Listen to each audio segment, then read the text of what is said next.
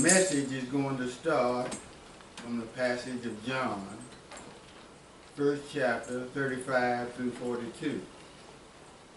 St. John, first chapter, starting at the 35th verse, and it reads, Again, the next day after John stood and the two of his disciples, and looking upon Jesus as he walked, and he said, Behold, the Lamb of God. Yes. And the two disciples heard him speak, and they followed Jesus. Then Jesus turned and saw them following, and saith unto them, What seek ye? And they said unto him, Rabbi, which is to say, being interpreted, Master, where dwellest thou?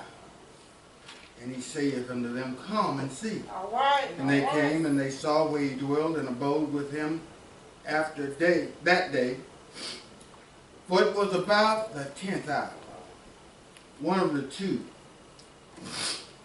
which John spake, heard John spake, and followed him with Andrew, Simon Peter's brother. He first findeth his own brother Simon, and saith unto him, We have found the Messiah, which is, being interpreted, the Christ. And he brought him to Jesus. And when Jesus beheld him, he said, Thou art Simon, the son of Jonah. Thou shalt be called Cephas, which is interpreted a stone. The subject, and I won't say this, it really hurts me. Come on, Pastor. Deacon Thomas. Woo!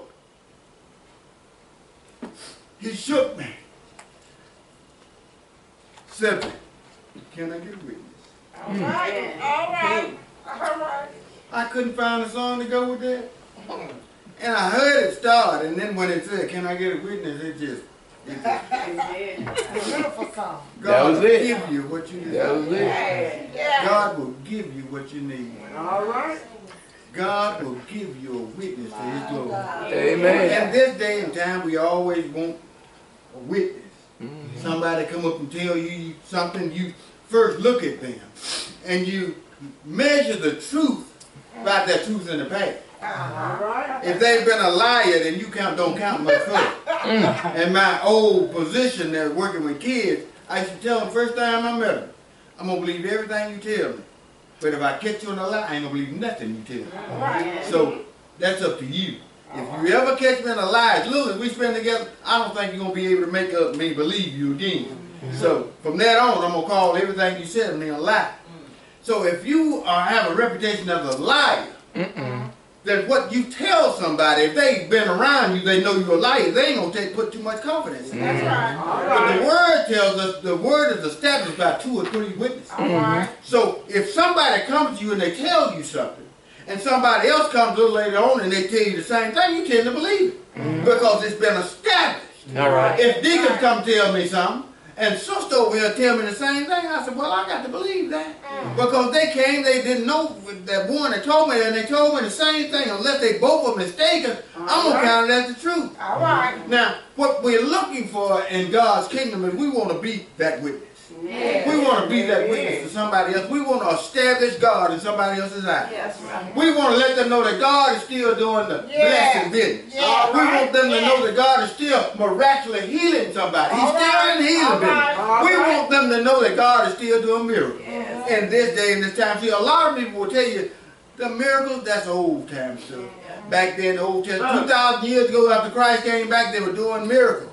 But now, it's just day-to-day stuff. It's just the doctors, it's just the lawyers, it's just your good luck.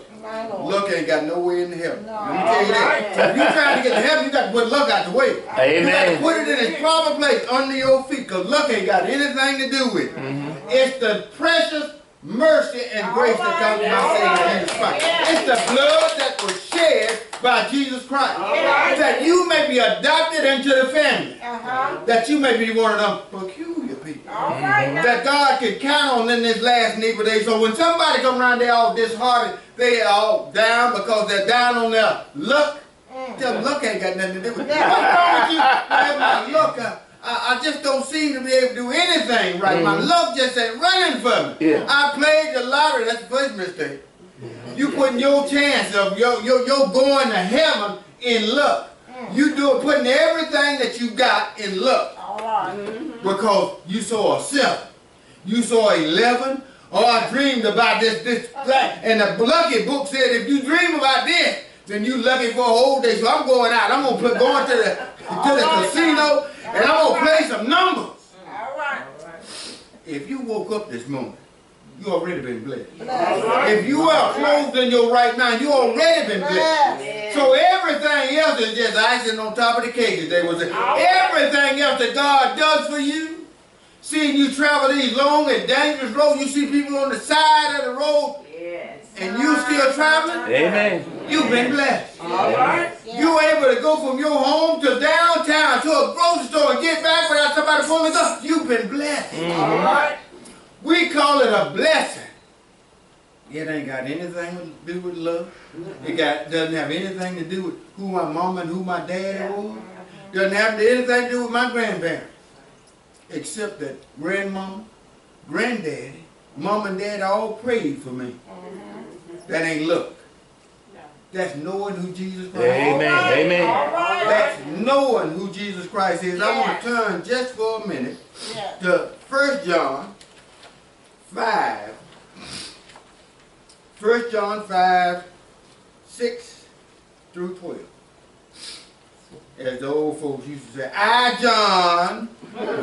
Y'all don't know nothing about that. Y'all too young. Y'all don't know nothing about that. So I'm going to go on by my business because y'all don't know. All right.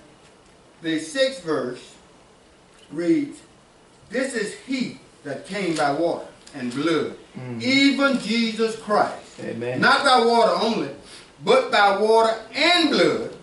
And it is the Spirit that beareth witness, because the Spirit is truth. All right. All right. All right. For there are 3 that bear record in heaven, the Father, the Word, and the Holy Ghost. And these 3 are one. And there are 3 that bear witness in earth, the Spirit, the water, and the blood. And these 3 agree in one. For we receive the witness of man, the witness of God is greater. For this is the witness of God, for which he hath testified of his Son. He that believeth on the Son of God hath the witness of himself. But he that believeth not in himself, but he that believeth not, God hath made him a liar, because he hath not believed the record that God gave his Son. And this is the record that God had given to eternal life. To us, eternal life. And this life is in his Son. He that hath the Son hath the life, and he that hath not the Son of God hath not life. Amen. Amen. The witness. Amen. There are witnesses on earth. And if you read and you study, there are opinions about water and the blood. Amen. Some say that the water, when Jesus was crucified, when he was pierced in his side, water and blood came out. Others say that the water, he who believeth has to be baptized in water. And when Jesus was hung on the cross, blood was shed. It don't matter one way or the other. As long as you believe on Jesus. All right. See, these people with degrees who have studied, these doctors who come through and they interpret the Bible. They want you to believe what they believe. I don't care. It's the blood that covers sin. It's the water that agrees with it. Amen. So if it's the water that came from his side, the blood that came from his side, if it's the water that you're baptized in, and if the blood that came from his side, it doesn't matter as long as you believe. When you get ready to leave this house, when God gets ready to take you home, you have to be ready. And you don't have to be ready about which water it was. God ain't going to ask you which water you believe in. He's going to ask you if you believe in the Son, Jesus Christ. If you've been a witness. There's a song that's out now, and I was talking to my sister about it earlier because I just heard it recently. And the song says, who's going to tell them? Who's going to tell the people about Jesus? Who's going to tell the people that Jesus will forgive their sins? The video shows people out there fighting. And, woo! And the singer says, who's going to tell them? And after a couple of verses, he said, I'm going to tell them. Are you going to tell somebody about Jesus? This world is dying for lack of knowledge of Jesus Christ. Because there are people in the world who come and they're hirelings. They're hired to be a pastor of a church. But the only thing they're concerned about is the money in the table. Amen. The money that you put in. When trouble comes, see ya. They're gone. These are hirelings. They're not God's chosen people. We're so caught up in getting the right man, a right woman to be a pastor. We come and I've been the first church I ever been was a pastor of, they had trials. I'd been in the church for a long time and the previous pastor stepped away. So they had people coming in doing trial sermons, see if they wanted them to be their pastor. And after a couple of months of this, now God spoke to me when he left. Actually, before he left, told me I was going to be the next pastor. I didn't want it, first thing. So when they started doing all this trial sermon stuff, I'm fine. I'm there listening, playing a little guitar all the time. I'm good. And God kept telling me, you're going to be the next pastor. They kept bringing folks in to preach, and okay, it's fine with me. And then one time when I came to church and wasn't nobody there. I had preached for them in the past, so they came and met me. The mother of the church came and met me and said, we've discussed it, and we want you to be the pastor.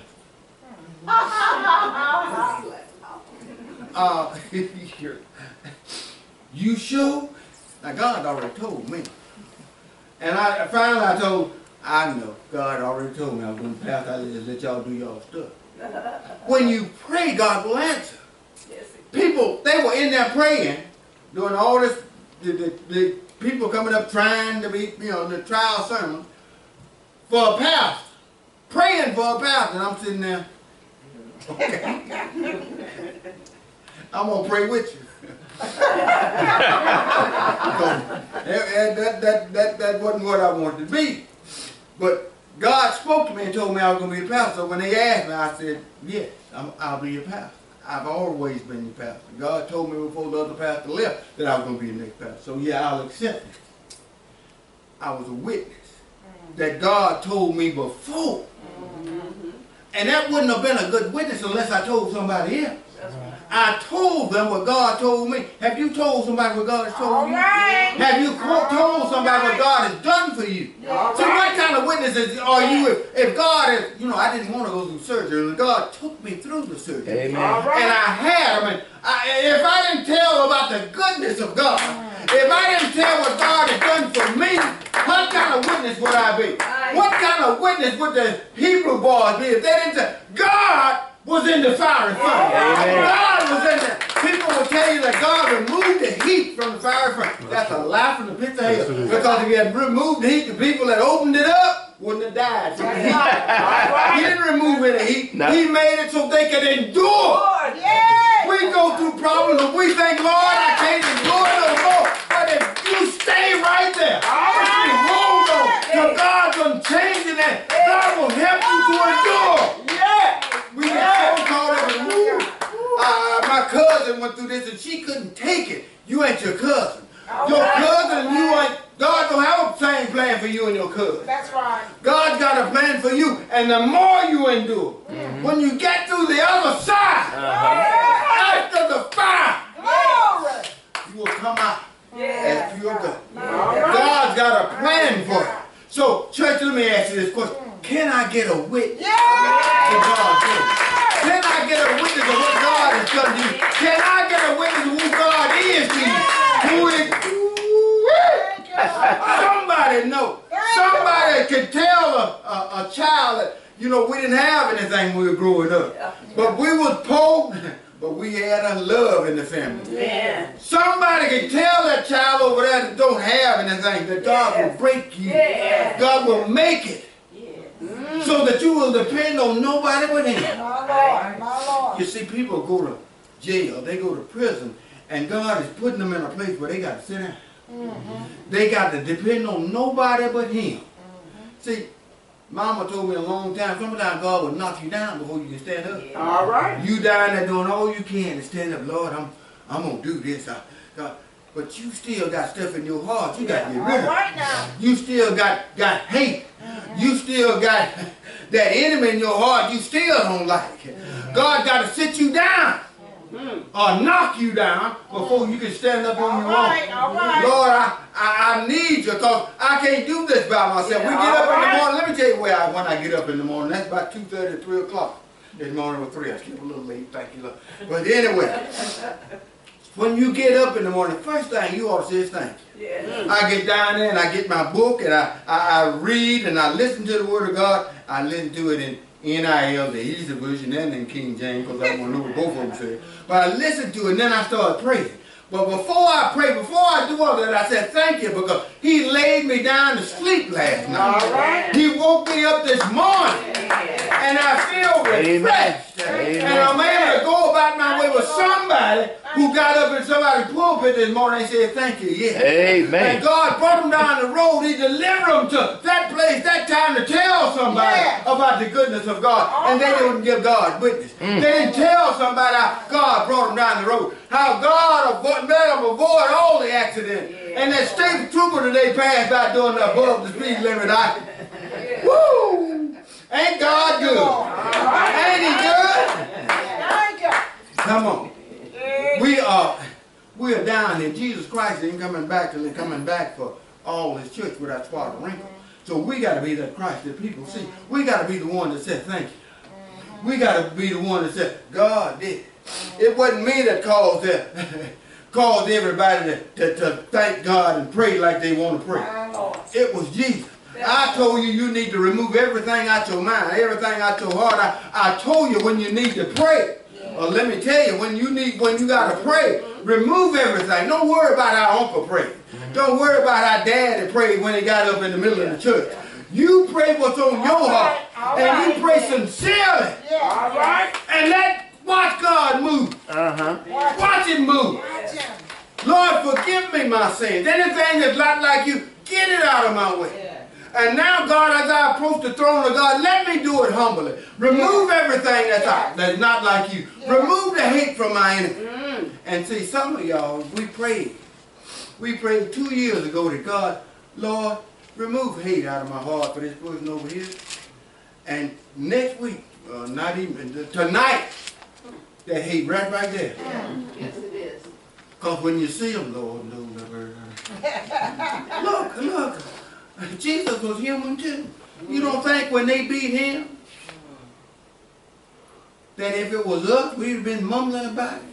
Instead of saying, Lord, forgive them, they know not what they do. When they get ready to hang Him on a tree, Lord, forgive them, for they know not what they do. Lord, come down here and get them all. I want you to wipe them all off. Come on now. Come on. Yes.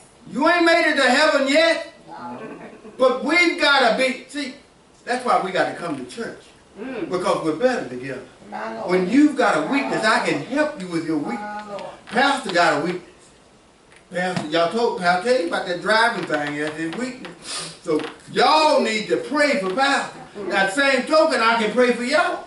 Every night I pray for Trinity. And I pray for individually and collectively because we all need something. I don't care how big your smile is. You might hide it from me, but God knows what's going on. Amen. God knows you need help. So you need to acknowledge it to God. You ain't got to tell your pastor. Sometimes you just got to say, Lord, Pastor, pray for me.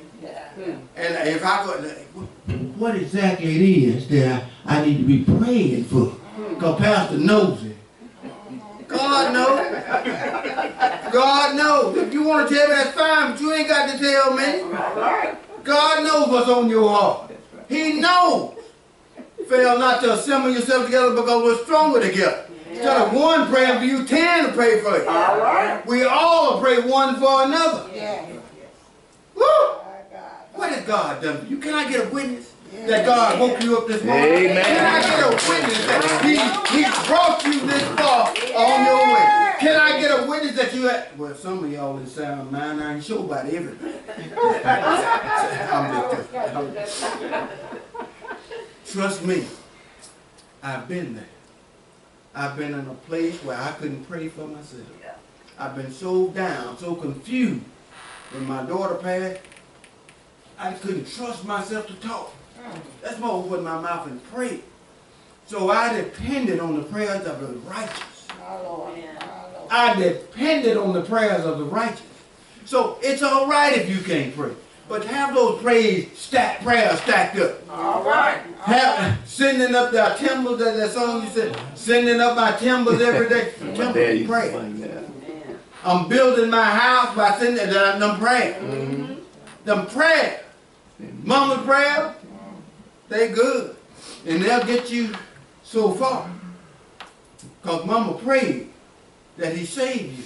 Yes. But God ain't going to save you if you don't want to be saved. That's right. It's got to be your desire. That's yes. Yes. It's got to be in your heart to be saved. Yeah. Pastor can't save you. I don't have high clothes. You know, Pastor, I appreciate your sermons and I got this little bit of change up. That ain't going to get you in hell. Amen. It's a good thing. Don't get me wrong. All right. Don't get me wrong. Amen. But that ain't going to get you in hell. Amen. So if that's what you think it is, don't worry about it. Keep it to yourself. It won't get you to heaven. All right. I don't care how often you come through those doors. If your heart hadn't changed, it won't get you to heaven. All right. A witness. Yes. Somebody's got to tell. Yes. Yes. Somebody's got to go out here in the world. It's easy to be a Christian in these, I was about to say 4 walls, but we got a lot more than 4. In these walls, within these walls. It's easy to be a Christian. I used to do it all the time when I was a sinner. Look Christian like. I wasn't a Christian. It's easy to look like a Christian in these 4 walls. Sit back there and amen every once in a while, stand up and clap, you look just like everybody else. But God knows the heart. That's All right. That's right. God judges the heart. I don't care what you look like. You can have, see Pastor clothes got too big for her.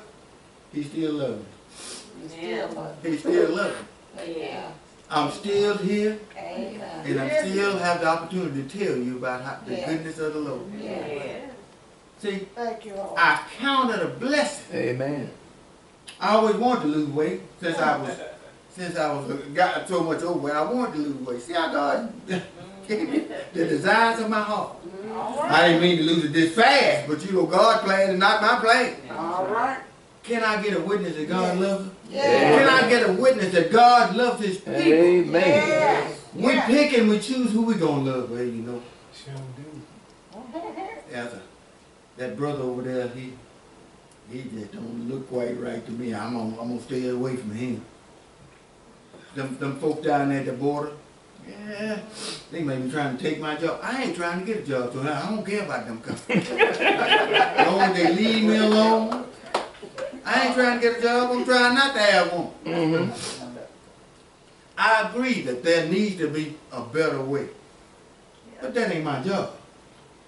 That ain't my job. God ain't told. See, let me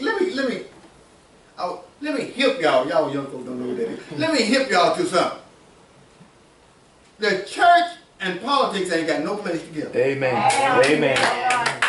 Church and politics, you don't bring politics in the church.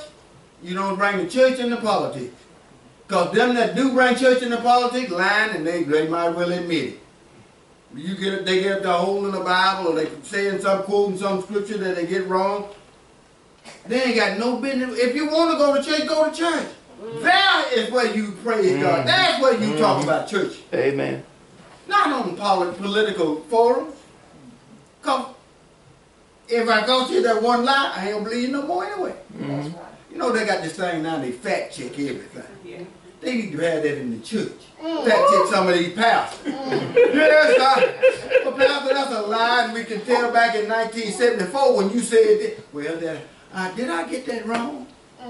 Let me tell you, unless you putting your faith in Christ. Amen. I ain't gonna tell you to put your faith Say in it Christ. now. Say Because it. I'm a man. I might fall. I don't plan on falling. Especially falling every Friday at 3 o'clock, how some of us do. But you know that's a different story. I ain't planning on falling. I ain't trying to fall. But you don't put your trust, your faith in me. Your faith should be in Christ. Amen. Can I get a witness? Amen. Christ is, we following Christ. You ain't following your pastor. You following Christ because your pastor is following Christ. You look past me to Christ. Amen. I'm trying to point you in the right direction. I'm trying to tell you what you need to be or need to do to get that. Amen. And as Martin Luther King said, if I don't get there with you, I'm going to be again. No, never mind. Church, let me make sure I hit all my high points. God needs to see the physical witness. Amen. You know, we can speak as a witness. Yeah, God is He's been with me, and I've been able to go through life doing well, and I help out all those who need help. That's a verbal witness. And you're following home, you find out he's lying witness. Physical witnesses, they watch you do. Because the people out there, the world out there wants to see what you do. Right. They will watch you. You call yourself a Christian, they will watch you. That's true. And the minute you fall, flag on the play, pass the line. Because he said thus and he's doing thus. God wants a physical witness. He wants you to go out there and physically tell somebody. He wants you to go out there and physically be a child of God. Amen. He wants you to be a verbal witness, but he also wants you to be a physical witness. He wants the people out there that want to see God, to see God in you. See the Christ in you. Amen. Amen. God wants to do that. You can be a witness, but don't be a false witness. Yeah. That's right. Don't be a false witness. That's right. Don't tell somebody something, and in the way they watch you, they find out you ain't living what you preaching. You ain't living what you telling God. This ain't only preaching. You ain't living what you talking about. Deacons, sisters, brothers. We have to be better. We have to do better. Because the only witness some people will ever see will be you. That's right. The witness of Christ is you. You decide. Nobody, Christ didn't make you decide you want to be a Christian. He didn't tell you to call yourself a Christian. He told you to follow him. Back then, when they started calling themselves Christians, that was on them. He never said, call yourself a Christian. You can call yourself followers of me. But if you won't call yourself a Christian, that means you're Christ-like. Don't let your good be evil spoken of. Because when you lie that one time, you're going to lose your following. When you lie that one time, they find it. And if they find it, they'll put it on Facebook, they'll put it on Instagram, they'll put it on everything else. Thumbtack, whatever they do, I don't know where it is. But when they find you lie, they're going to post it. So everybody else know you lied. That's right. And then you're going to lose what you thought you had. Let me tell you this. If you fall, a backslider, get her. The Bible says God is married to the backslider. He wants you back. He wants you to come back. He wants you to be that witness. But if you don't come back, he said, better it be that you never came this way than to come this way and go back. Yes. How can you fall in love All right now. and turn your back? Amen. I still love you, but I just ain't going to do what it takes to love you, to be loved by you. I still love you, but you know, I'm still going to witness. What kind of witness you going to be? Exactly. What kind of witness you going to be if you can't maintain what God, the little that he asked you to do, with love? It's all wrapped up in love. Love of God, love of your fellow man. It's all wrapped up in love. Everything else will come. That's right. If you find love. That's right. Those two principles of love. Love God, love your fellow man. Love your neighbor, as I said. That's it. It's all wrapped up in that. Because if you love them, you ain't going to kill them. That's right. If you love them, you ain't going to cheat on them. That's If right. you love them, you ain't going to steal from them. If you love them. Now, can I get a witness that it takes love? All right. Can I get a witness that God is good to us. God has allowed us to come and to be here together one more time. Somebody didn't make it. Somebody couldn't go to church this morning. Somebody had a heart desire to get to church this morning. But they couldn't. Brother Hill comes to mind. Yes. Every time I go around there, he said, I saw y'all on the video. Yeah. I tell Thomas, I don't know if I told you or not, thank you for getting that speaker problem worked out. Yeah. He did. He wanted you to know that he is watching and he cares. Just like Brother Hill cares. You don't think God cares? Yeah. You don't think God cares about his people and his message? Amen. You don't think God cares what you tell himself about else? Not only with your mouth, but with your actions. Yeah. You don't think God cares about that? I'm a witness that God said he'd never leave you nor forsake you. He didn't leave me when my mother died. All right. He didn't leave me. Woo! Wrong subject. Some things I just take to heart too much. Mama leaving me. Dad, brother, daughter. But God. Yeah. Could you imagine all that happening if I didn't have God? I'd be running around in the corner. I couldn't take it. If I didn't have a God on my side, the God on my side, I don't know where I would be. Hallelujah. It's a hard thing to swallow when you lose a loved one. Yeah. But it's even harder if you don't have a God. Amen. The God on your side. A true and living God.